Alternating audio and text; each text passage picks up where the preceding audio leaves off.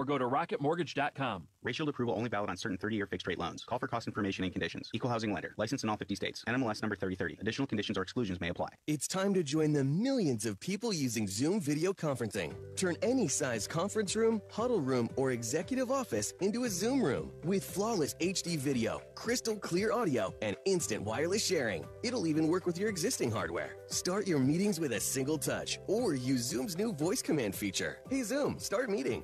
Huddle happy. Visit Zoom.us to set up your free Zoom room trial today. That's Zoom.us. Zoom video conferencing. The following program is a paid presentation. The views and or opinions expressed do not necessarily reflect those of the staff and management of KWAM. Religion, science, myths, and legends all point toward the next evolution in human consciousness. What do the invisible realms hold? Who's telling us and how do they know? We're investigating insights from around the world to answer the question, what does the material world arise out of and where do we go once we've dropped the body? You're about to go interdimension with Robert Wallace and Adam Jeffries to undiscovered spiritual realities. You're about to get your Orthodox cages rattled because the day of glib religiosity is over. Welcome to Spiritual Realities. I'm Robert Wallace, here with Adam Jeffrey, and today we're going to be talking about Ho'oponopono, the sacred prayer of the Hawaiian people, what it is and how you can start to use it to clean your soul, come back into harmony with Mother Gaia, the soul of the earth, who is the Christ. We'll talk about Freemasonry and Kabbalah, whether or not we should, secret societies, what they're teaching, and why it's a secret. If we have time, we'll talk about Emanuel Swedenborg. He's a scholar, inventor, spiritual explorer, and he spent decades in heaven and hell talking with angels and demons while still alive in the body here on Earth. What can we know about those worlds based on his writings? We'll go into that. And finally, the most exciting part of today's show is we'll be talking with a man named Elitam Elamine. He is a breatharian and has been for the last 19 years. I'm going to talk about my journey starting down that path, what's happened to me and where I'm at. And we'll talk to him and get some spiritual guidance that we can all use. So how's your week been, Adam? It's been great. Awesome. Yeah, it's been great. Well, I don't want to spend a lot of time in niceties because we got some good stuff to talk about. Cool. Let's dig in. Ho'oponopono. Have you heard of it? Never heard of it until right now. Just now. Awesome. Ho'oponopono is a part of Hawaiian, I don't know if we'd call it Hawaiian mysticism, but Hawaiian spiritual practice that really comes around this simple prayer that allows a person to kind of clean their karma and to realign themselves spiritually. Cool. And so it's a very simple kind of 4-step process that I think everybody of every religion will recognize. And it goes, I love you. I'm sorry. Please forgive me. Thank you. And this is a very simple prayer that if we're reflecting on our transgressions is basically how you'd repent of any sin. Absolutely. And so it's a really great mantra too, to kind of keep ourselves continuously in the state of repentance. Yeah. It's beautiful. It is very beautiful. Yeah. I'm glad we could share that with people. And in the future, we'll have some practitioners of Ho'oponopono on who I've talked to in the past who can elaborate a bit more on that. Sure. Do we have anything like that in Christianity or anywhere else where such an important gesture as repentance like that has been kind of boiled down to so few lines, so succinctly?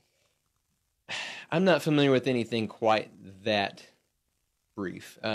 Obviously, what's called the Lord's Prayer, which was really Jesus's prayer, Our Father in heaven, holy is your name, hallowed be thy name, however people want to say that, there's the essence of repentance in that. There's the essence of dependence and recognizing the separateness of God, and yet the dependence and interdependence that happens in that relationship. So I would think that's the first thing that comes to my mind is obvious. It's a pretty universal among Christians of all denominations is to, I think, pray that prayer. So yeah.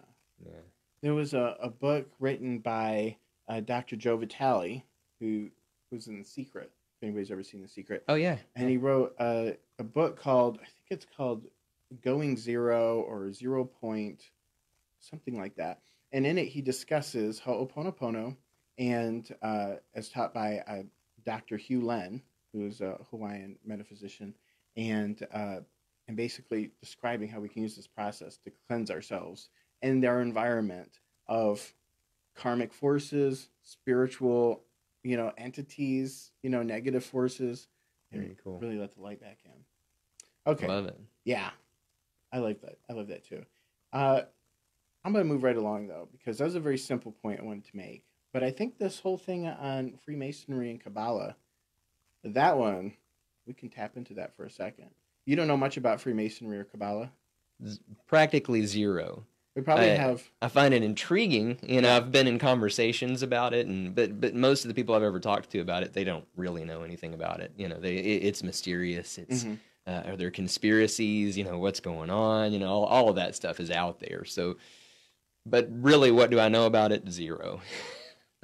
Well, I'm just going to put a little bug in the ear of our listeners. So anybody who's curious to investigate these matters, I know I was first introduced to the Freemasonry subject in a kind of a negative light. Sure. Like you said, it's conspiracies and stuff like that. Yeah. But then after years of investigation, I actually got tied up with some Masons. Cool. I found out how to become a Mason. I did that. And I found that it is actually a very profound spiritual path. And something that is, a lot of the details seem to be hidden from the world, but it is something that, can be studied. Information can be gotten at the library online about it. But it's kind of like Kabbalah in that sense. And Kabbalah is actually part of the Free Masonic teaching. Interesting. And I want to just make a point about it because I think it's valuable to consider it Freemasonry and Kabbalah in light of kind of like a schematic of the brain with circuitry. And right now we're in a very closed system of thought. We're repeating the same thoughts that we thought yesterday or things that we've learned since childhood. We're working in a vacuum in our head based on what we've acquired in this life. Unless we have attained, some spiritual knowledge, we can work in there to help us break out of that paradigm. Sure. And with Kabbalah and Freemasonry, which Freemasonry works in degrees, and Kabbalah works in basically degrees or paths. And each of these points on the tree of life, as it's called, represent a different part of our psychology relating to our lower being or our higher being. And these pathways that come between all have different meanings too. So they're called the Serapheth, which are these round circles on this tree of life diagram that you'll see if you've ever seen it before, if you look it up. And then these 33 pathways that connect all of these, they all represent different attainments of various kinds of states of consciousness. So there's different kinds of planets and zodiacs attached to them, different kinds of correspondence in the physical, but there's spiritual lessons, very specific spiritual lessons attached to each one of these. And the idea is if you can come to an understanding of all these paths perfectly, you'll flip the switch and activate this grand synapse in the head that basically produces enlightenment. Wow. Yeah. So you're setting up the infrastructure by learning all of this details, this whole library of information, and filing it away in these different categories. You're setting yourself up to eventually cognite and connect all the dots at once in one grand enlightenment. Wow. It's very interesting. Yeah. Yeah. And when I've had it explained to me kind of like that, it makes a lot more sense. Because otherwise it seems like a very convoluted set of a lot of information and history and stuff. And then what does it connect to? You just learn it and then you know. Right. So from what you say, it really seems or feels like it's a very linear path toward enlightenment. Whereas a lot of times when you're when you're meditating and you're praying and stuff, things feel a little more abstract. It's like I'm not really sure that there is a set particular path, but this is more of again, I guess, kind of a linear. Here are some steps that lead directly to enlightenment. And that's what it sounds like. I think, if I'm interpreting that correctly. Yeah, it's not unlike Freemasonry, not unlike even Scientology. They have codified the steps that a person spiritually need to confront, overcome, and master in order for psychic, spiritual clairvoyance, and most importantly, spiritual initiation into these higher dimensions for them to occur. So I just want to put that out there because if we don't know anything about these subjects, we may just brush them off. But if any of that appeals, having kind of a codified system, you might decide to look into them. Kabbalah comes from Jewish mysticism. I have heard that before. Yeah, I was familiar with that. Yeah, and it used to be practiced you were only allowed to be taught after you were 40 years old. Interesting. Now, I'm not 40 years old. And there's a lot of practices that we are advised to not get into until we're 40 years old. But I don't care. And I don't think people who are really into this stuff can help themselves. That's true, yeah. But there's a lot to say for the natural enlightenment that comes at the different stages as we get older.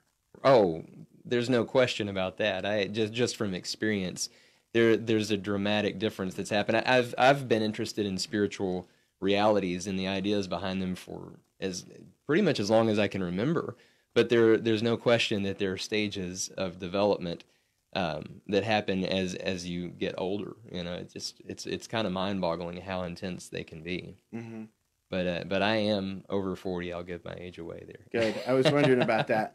The gray hair gives me away. Yeah. I saw you glance at it. I didn't want to say anything.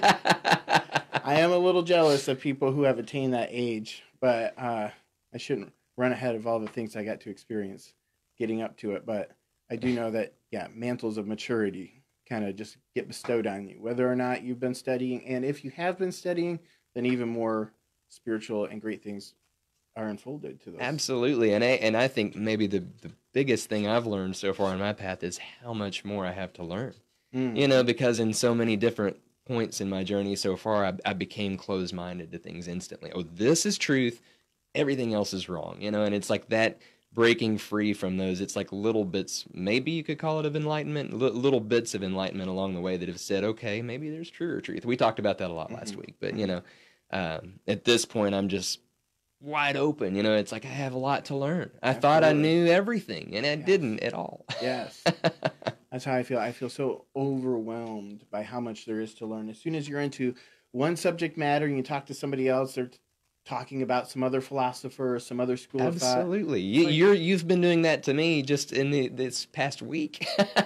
These ideas, I'm like, what is this? I've never even heard of this. That's great. And at I home, love it. It's cool. Yeah. At home in front of my bookcase, I'm drowning with things that I want to study, but I'm just sure you can do one at a time, and the good thing to know is that they're all basically, if they're in alignment with true universal law, they're all basically teaching the same things. Absolutely. With different language, so you don't have to worry in some sense. If really a person can master any one path, right, they'll come to understand all the rest. Yeah.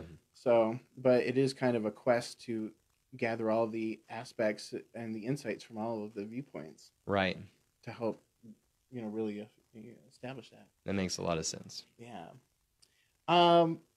Okay, so the next thing I want to talk about, because we are getting ready, I want to have Tom Elamine on here a little bit earlier than we might otherwise, because he's so profound, he's so awesome, and the more time he's talking and we're not, probably the better. So I'm going to skip. I think Emmanuel Swedenborg is okay. It would be okay if we waited till next week.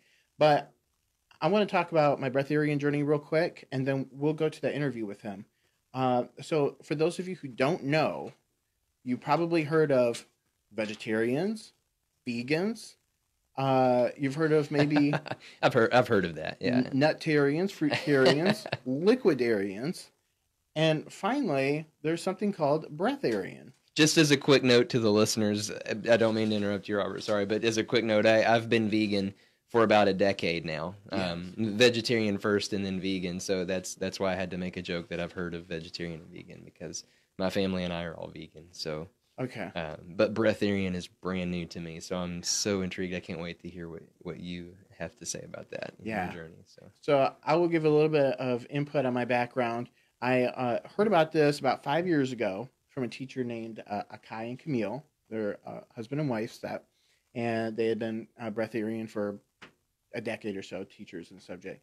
And then in the last year or so, programs started coming out like, hey, you can do this from home. Wow. Now, apparently there was something out that's been out for 20, 30 years called Living on Light by Jasmine Heen. It's a book on something called the 21-day process. I didn't know about that. But I did find something called the 8-day process. That involved, out of 8 days, your first and your last day, you can eat like some salad or some soup. Your middle 6 days are fasting with no food. And then the middle 3 days of that is no food or water. You're going 3 days, no food or water. That was a very intense process for me. Yeah. And in the process, you're also doing something called pranic breathing. So people say, well, where are you getting your nutrition from? You're getting it from the rarefied, pranic-filled, sunlit oxygen air, preferably while sun gazing, grounding, barefooted, and doing these rhythmic pranic breathing applications. In the process of this fasting, converts the body so that you become a pranic being, so you can start digesting and metabolizing prana in lieu of food and water. So what happens is, the one for sure thing that happened is I lost hunger. This is in Labor Day. I haven't felt hangry. I haven't felt hunger since Labor Day. That's not to say I haven't eaten, because once that veil came up, which I thought was really coming up over a ghost, saying, if you're not hungry, then what's the problem? Well, under that, there is a problem, because there's a psychological addiction to food that has nothing to do with the body's need for nutrition. Right. Yeah, that makes perfect sense. Yeah.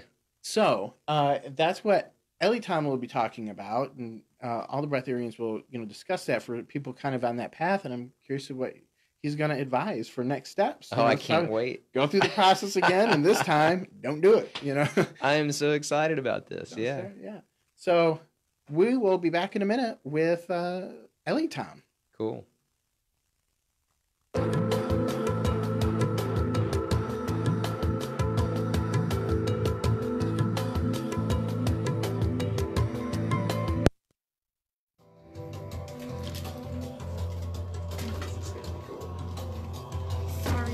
So, this gives me a whole new insight into fasting, what it really means. Because I've practiced fasting many times, That's a good point. Yeah. Push that up some more.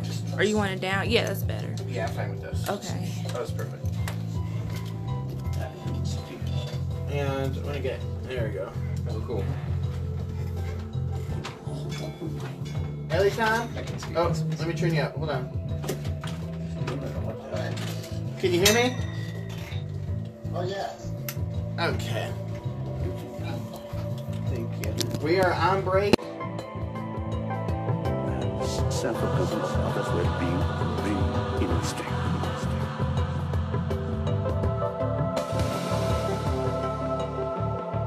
Self-confidence.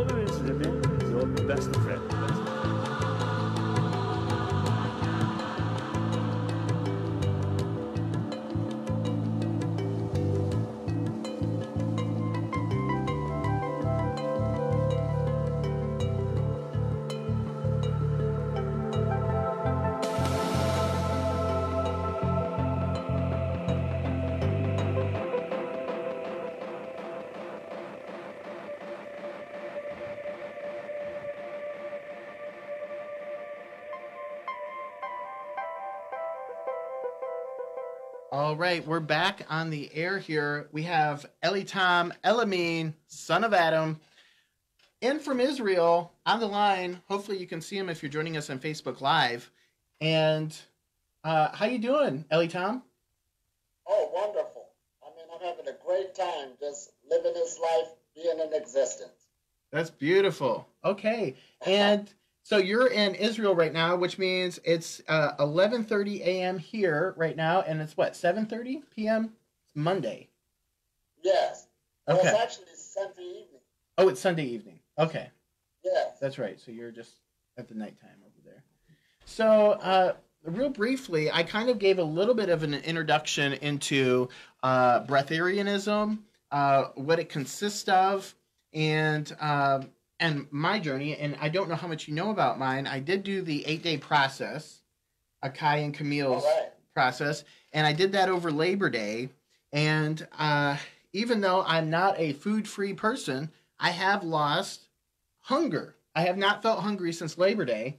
And I have discovered, though, there's a shadow lurking in my intellect, in my astral body, that still has its addiction to food. And so now I'm kind of on a different battle. I'm repositioning myself. Can you tell us a little bit about yourself, your journey, and maybe what are these first steps that a person goes through in converting? Oh, I'm glad you brought that up. Now, that realization, the first step of the process is actually when you can see that it can exist and you go into it. As soon as you get that thought to go into it and try it yourself, that actually changes how the body and the mind is behaving if you realize it or not. Because you cannot accomplish something if you cannot see yourself doing it. Yeah. So that's number one. Step number two as you go into the process. This is actually a holistic health journey. What that means is it's a journey dealing with your health. That's why you're going into it. See, food or overeating or eating every day actually causes bad health. This is why this paradigm shift we're in now, more people are learning about fasting, more people are learning about at least backing away from the table at periods of time and finding out that they're getting better health improvements than trying to find the perfect diet or window of consumption. So when you start recognizing this, fasting is different than living on prana. So when I went into this journey, it started out due to health purposes. There was a time I was overweight, and I decided to do something about it. So when I started to lighten up my diet, I started to see health improvements. But what I didn't realize then, that my body started receiving more life force energy. That's what I'm going to use the term today.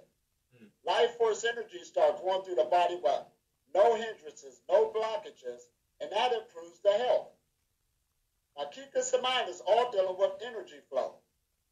And you will be successful when you understand that your system of energy held together by thought, and also you're living in a system of energies surrounding us and all around us. So now it's about harmonizing these energies and becoming one with them so they can flow with no blockages.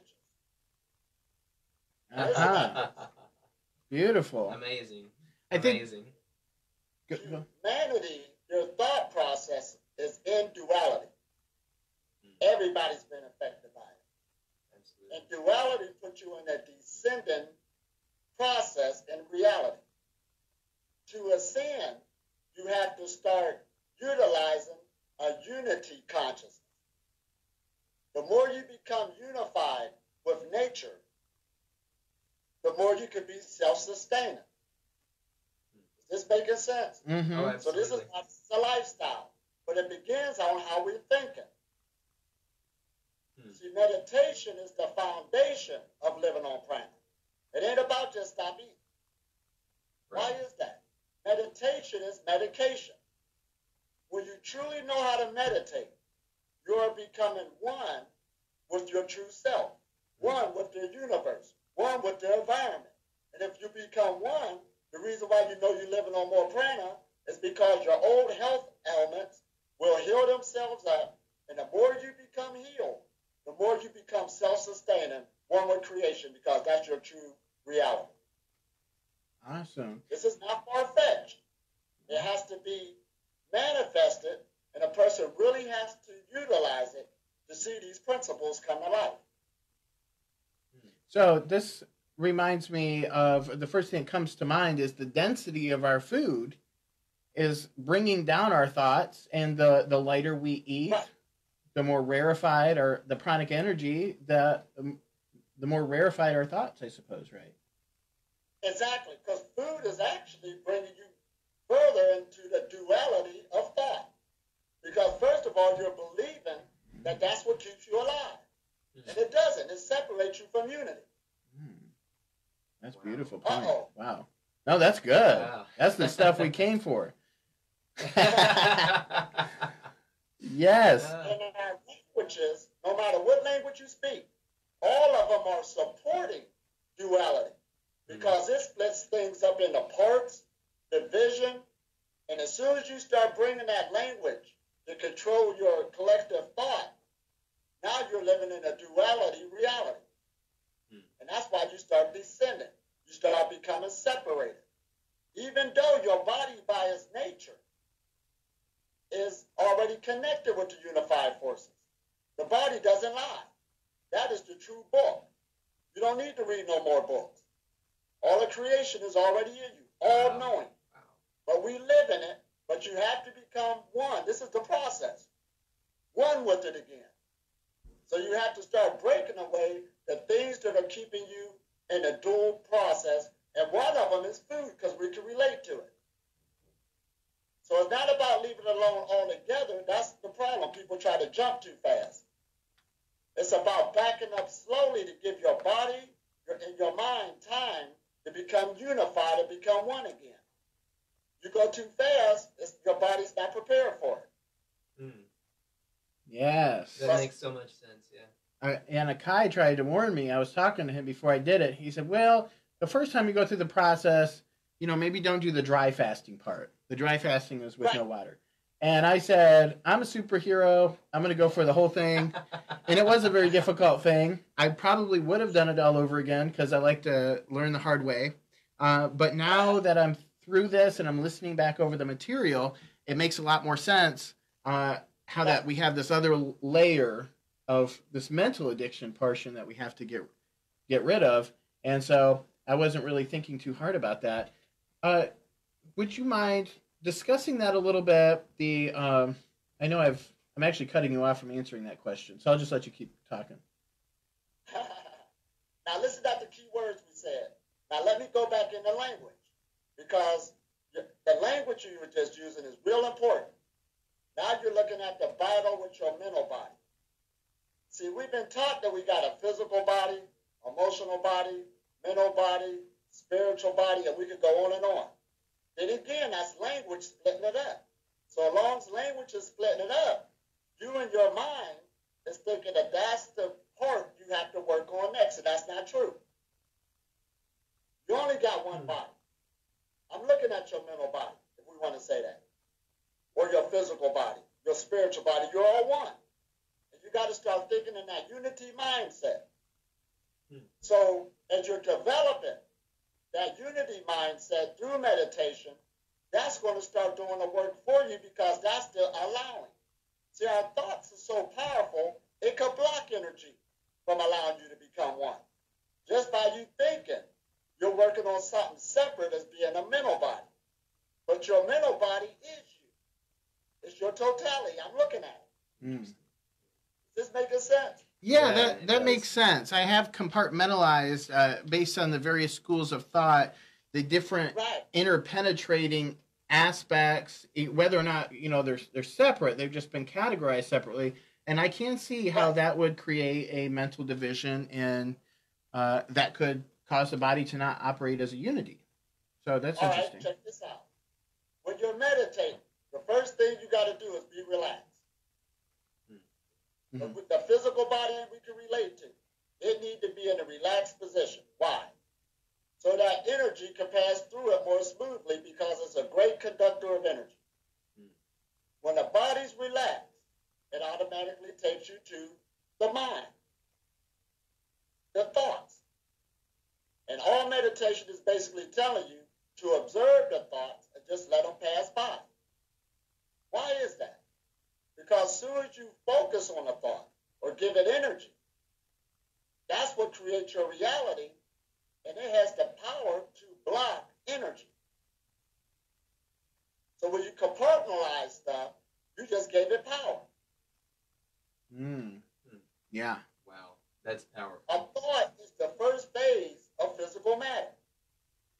We ain't been looking at it like that, but it is. Yeah. Right. Yeah, those are valid points. Oh, Do you have any questions? This is why a person starved to death. They're not unified. Okay. A person that fasts. Fasting is different than living on prana. One has a unified continual energy flow where it could go continually because it's unified. The other one just fasting, compartmentalizing with the language. I'm fasting for the physical body. I'm fasting for the mind. So it's temporary. And they don't have enough energy that's flowing to unify them, so it only lasts a temporary period of time. But a person living on prana is a unified being. It's amazing. They're one with the matrix. Yeah. Do you find, as a having gone through this process, that your spiritual experiences have increased, have become more intense as a result of this new allowing and the food not getting in the way, and how dramatically has that changed your perception of reality, maybe than it used to be? Oh, actually, it made reality more simple. Oh. It didn't intensify nothing. The intensity took place in my spiritual walk when I was what? In other words, separated from nature. That's why everybody's having these radical spiritual experiences, because they're separated. When you start becoming unified, everything's become simple and it becomes clear. So it's not no big event. Okay. So it's a reverse. It's a reverse. Okay. We're going back into our native state instead of... Can I ask a question about that? I have a million questions that I could ask you, and I don't want to take all the time, but my mind is blown to shreds, and I am so grateful to be part of this conversation. Thank you. But just a specific question about that. So would you say that the experiences, these grand experiences that some of us may or may not have, bring us back to, that those experiences themselves can actually lead us back to this simplicity that you're talking about? Exactly. That's what it should be designed to do. Okay, I love it. That's beautiful. That's why you don't have to be stuck within the experience. It's all an experience, but there's a time you could drop it. Let it go. But people get stuck into the experience and think it's real. And then that's where they become inert energy and get out of existence.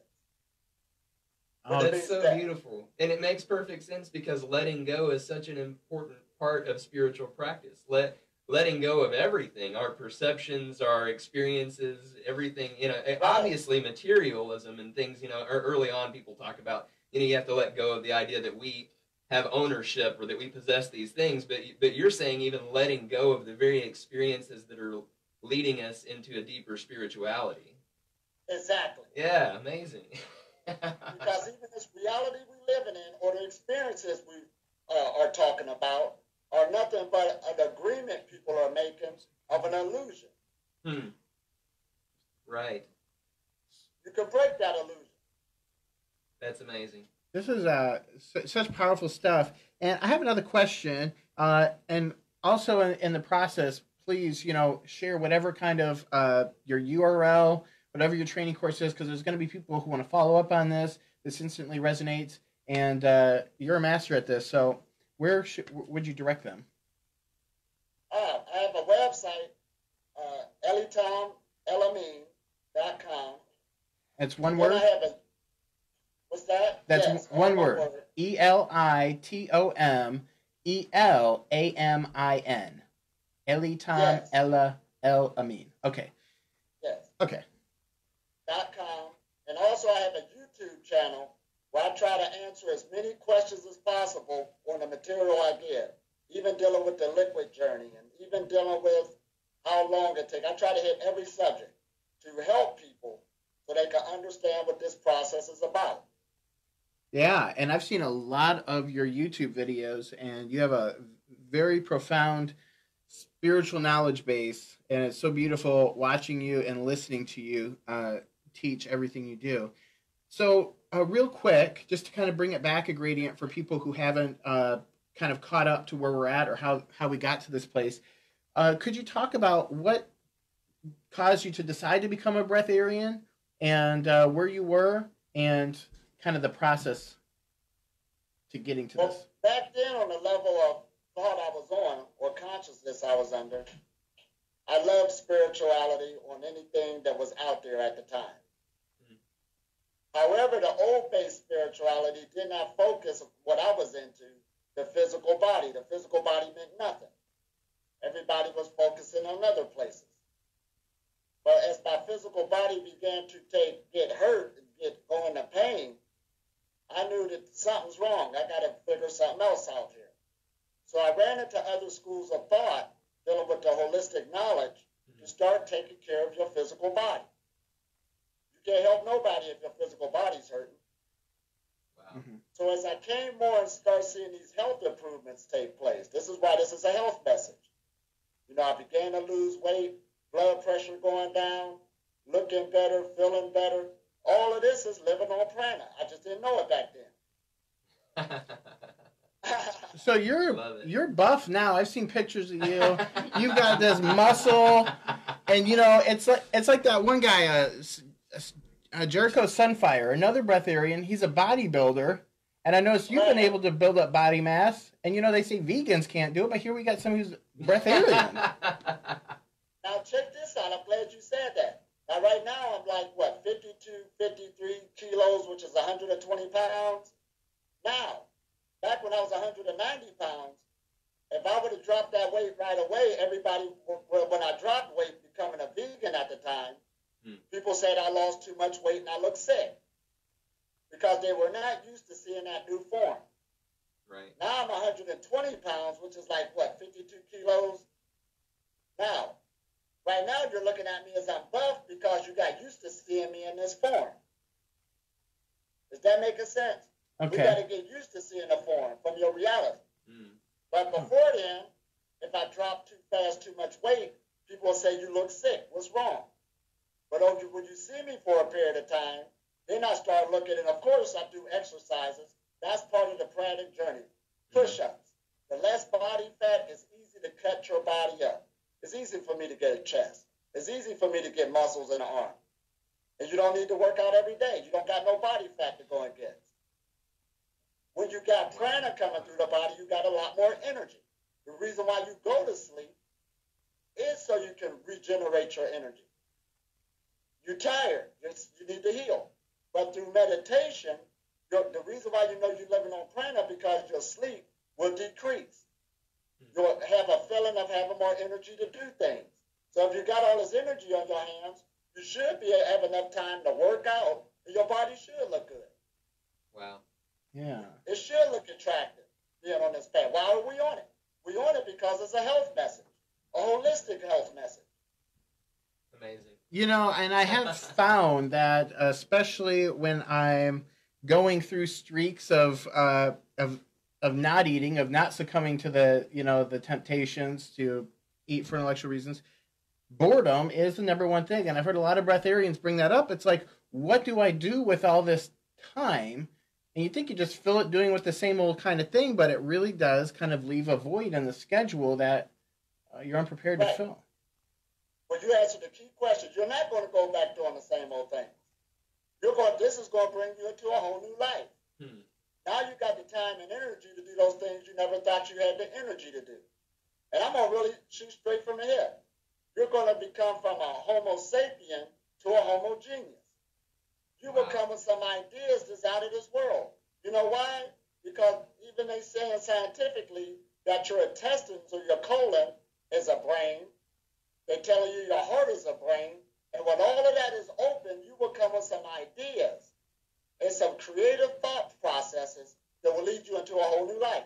So not only you're attaching from food and becoming in alignment, it is going to bring you into a whole new creative cycle in life where you're going to create new things. So you got to get prepared for it.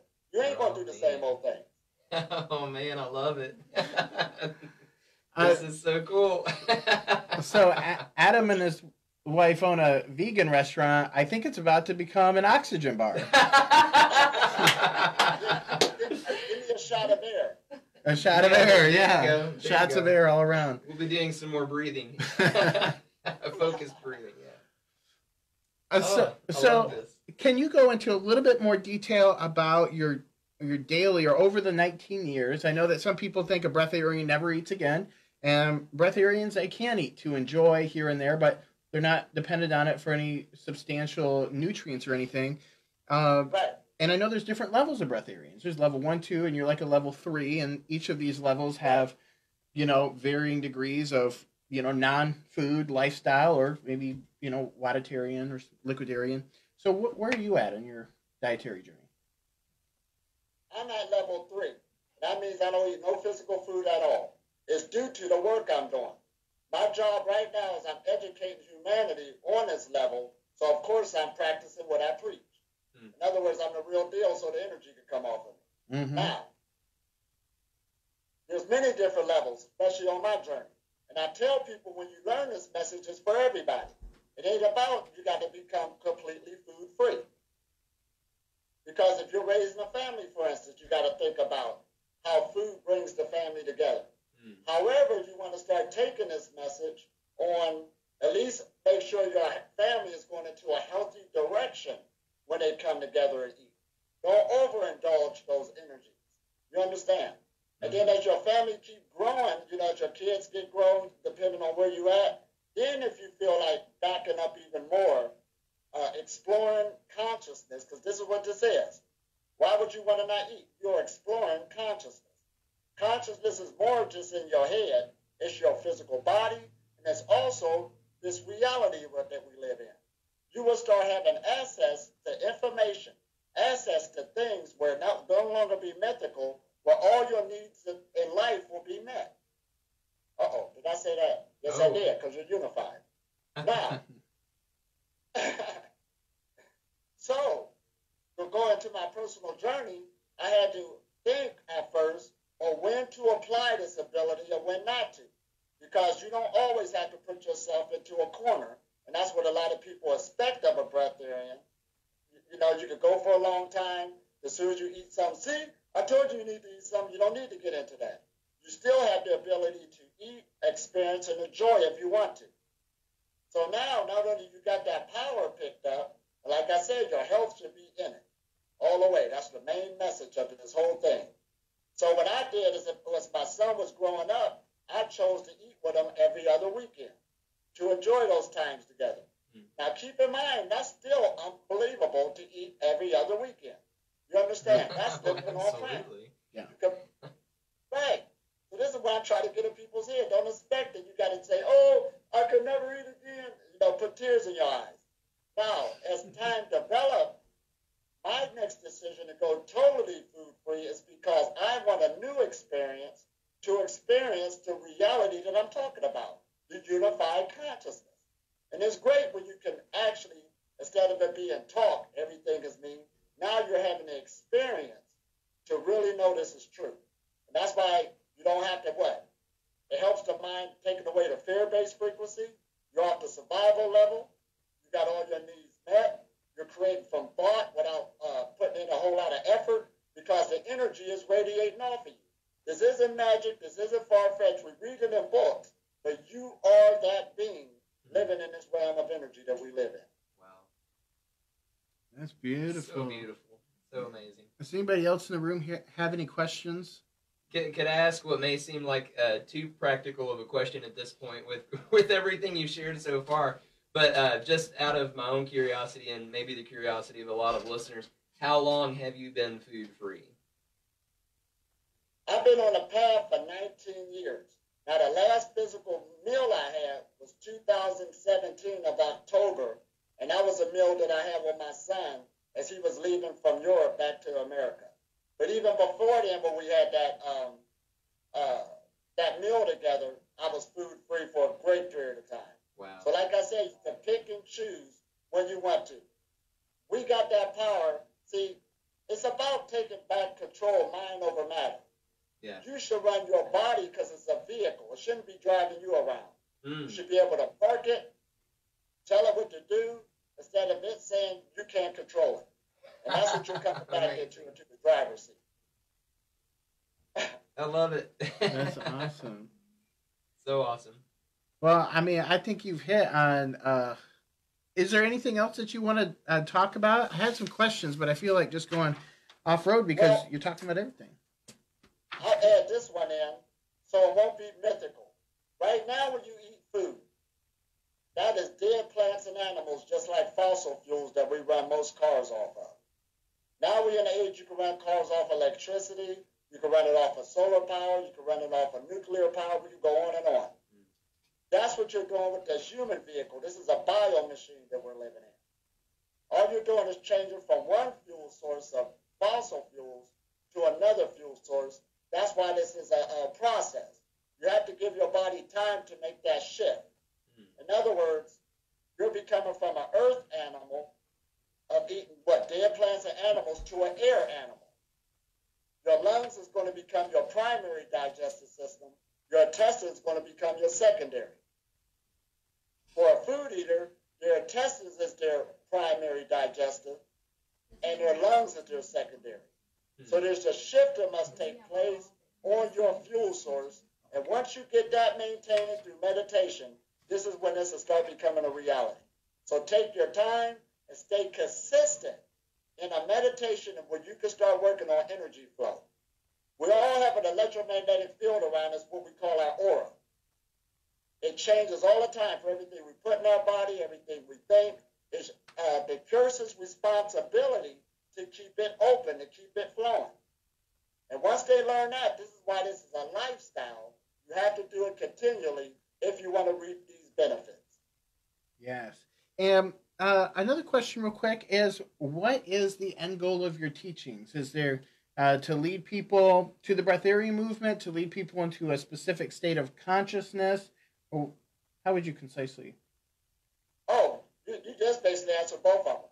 A specific state of consciousness is educating humanity that this unified consciousness we're talking about exists and it can be manifested.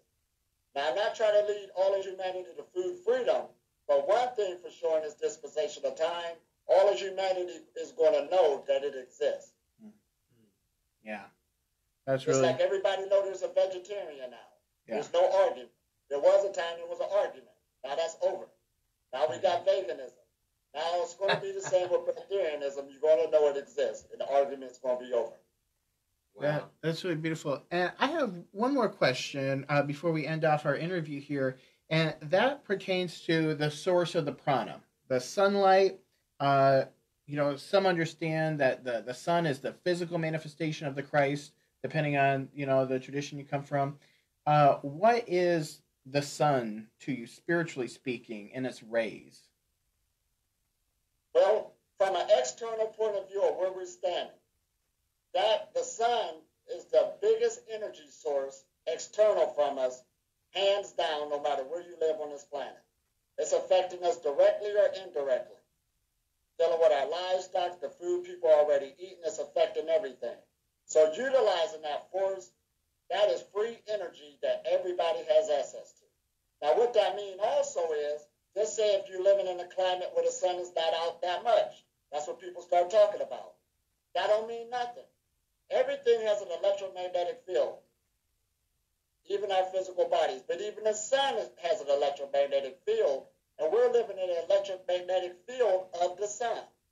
Everywhere you go, it don't matter if it's wintertime, nighttime, you're still living in that field. So therefore, you can utilize that energy again through meditation. We're constantly being bombarded by the cosmic energies that's coming from off of Earth.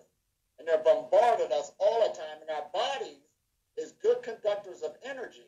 So when you know how, see, this is what it deals with. The cosmic energy is doing its part. The solar energy is doing its part. It's radiating the planet. Now all a human being needs is self-knowledge. Cosmic energy and self-knowledge, that's what it's all about. When you don't have self-knowledge, you don't know how to use the free energy. You don't know how to work the vehicle that you live in. Now, in an internal level, the greatest energy source you have is your sexual energy, down in your first chakra. That energy must rise upwards. That's why we say all the ancient symbolisms got the serpent coming up the pole. You got the caduceus in the medical field. You got the, Kundalini in India. In Egypt, you got the serpent coming from the pharaoh's head. That serpent energy that's coming from the first chakra, that sexual energy, must rise upwards with no obstacles, and you will have guaranteed health, life, and well-being. That's such an amazing point to end off on, because that's a very profound point, and we will be unpacking it, I'm sure, for weeks.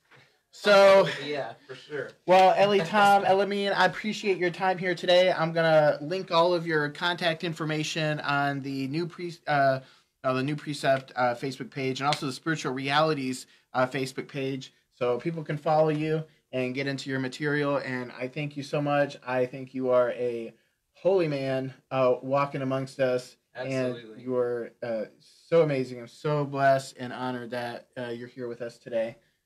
In the midst of, you're training a course right now. You got a lot of people there so anyway, we're going to let you go. And thank you very much for being here. And hopefully we'll talk to you again in the future. All right. Thank you. Y'all have a nice day. Okay. Thank you too. Tom, you too. Thanks, Ellie Tom. All right. All right. Bye. Bye-bye.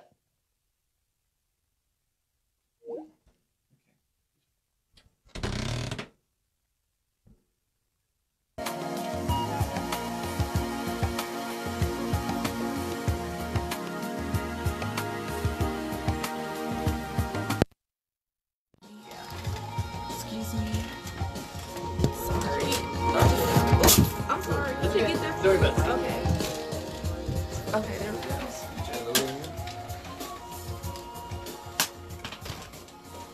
You got 2 minutes. Okay.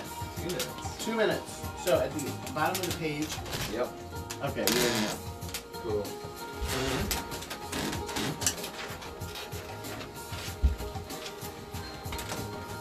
Oops, I'm just all in the camera.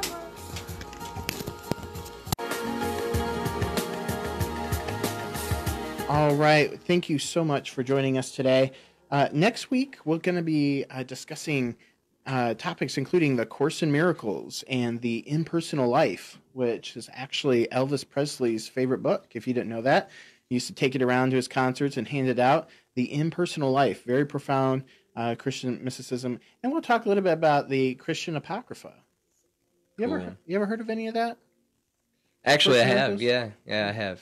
I've heard about Elvis's fascination with Christian mysticism and The Impersonal Life. Yeah, and that book. Yeah, It's absolutely. a very small book, but it's very profound.